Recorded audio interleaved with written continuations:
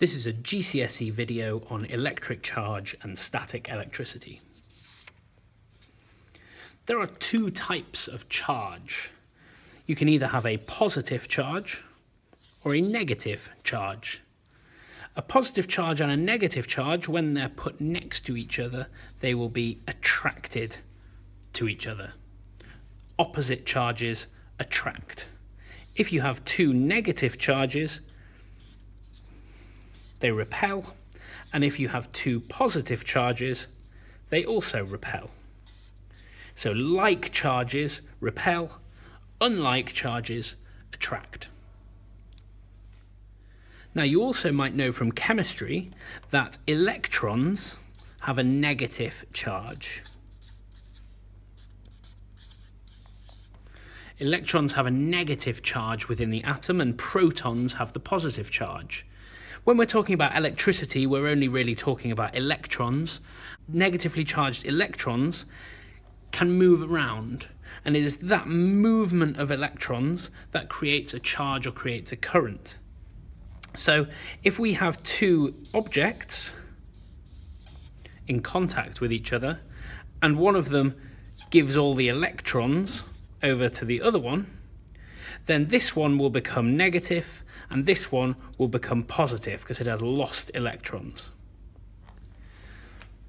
Now we can show that if we have two insulators. This is just a piece of plastic tubing, and this is just a jumper, a nylon jumper. So I'm just going to rub the plastic tubing on the jumper.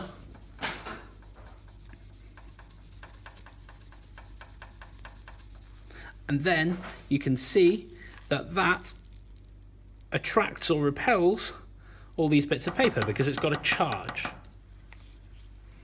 So what is happening in that example is the electrons from the rod are being transferred to the jumper. And so in that case, this is the rod and this is the jumper. So the electrons are being transferred away from the rod into the jumper, and so the rod is left with a positive charge. And so when we move the rod close to these paper discs, the rod, because it has a positive charge, either attracts or repels the paper discs, depending on whether they have a slightly positive or slightly negative charge. And so as we've just seen from those paper discs, if we have something within an electric field, if we have something that has an electric charge, things that come close to that thing with the electric charge experience a force. And an electric field is the force that is on something with a positive charge that comes close to that object. So if this is a charge and this has a positive charge, then anything positive that comes near it will be repelled.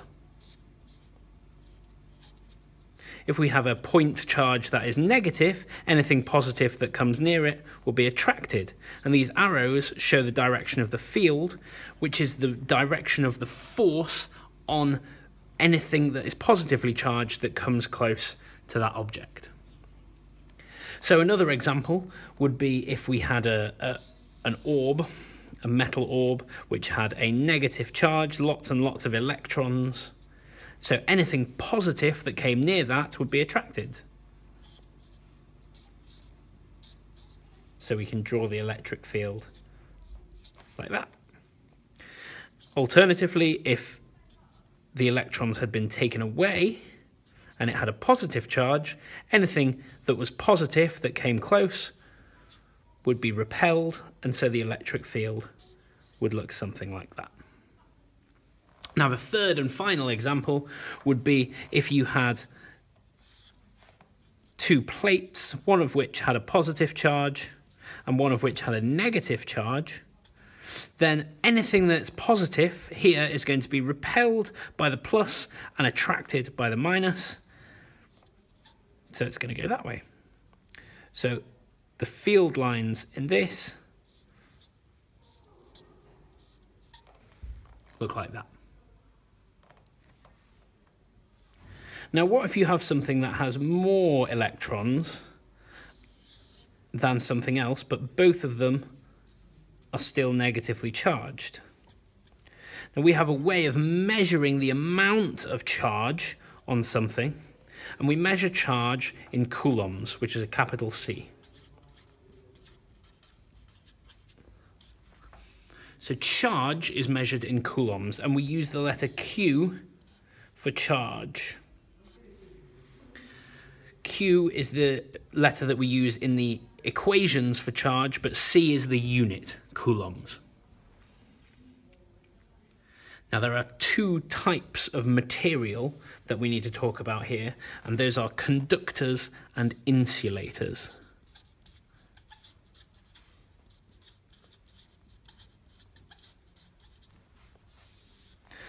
Okay, a conductor is something that the charge can move through easily. So if you have a metal bar and you have some negative charge here, some electrons, then they can move through a metal bar very easily because metal has free electrons and the electrons can move around within the metal very easily. So a metal is a very good conductor because the electrons can move freely inside the material. An insulator, like my plastic rod here, an insulator, the electrons cannot move freely, and so they are held in place, and so an insulator does not conduct electricity. Charge cannot move through an insulator, and so they do not conduct electricity. And an example of that is plastic.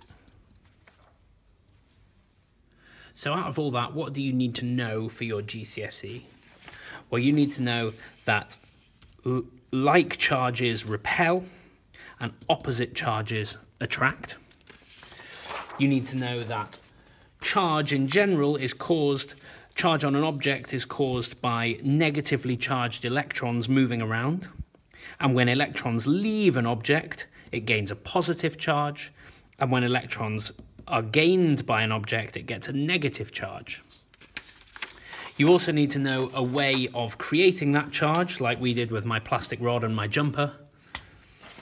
And finally, you need to be able to draw these three different types of diagrams showing the directions of the force on a positive charge when it comes close to either a point charge, which is this dot in the middle, a charged conducting sphere, which is these ones, or if it comes between two charged plates. You need to know that charge is measured in coulombs, and you need to know that metal is a good conductor because its electrons can move around, and plastic is a good insulator because the electrons are held in place within the material.